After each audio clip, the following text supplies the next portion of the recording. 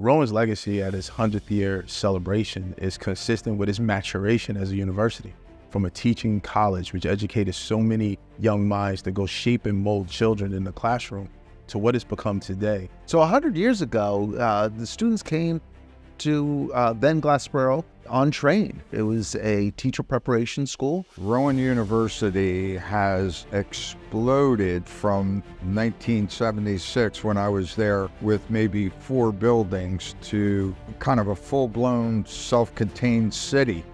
I watched it grow immensely over the time since I graduated to the time that it has developed into one of the most premier campuses throughout not just New Jersey, but I think our entire region. We've doubled enrollment in just the past 10 years, from going from 11,000 to over 22,000. We have 2 medical schools now. We have a veterinary school coming on board.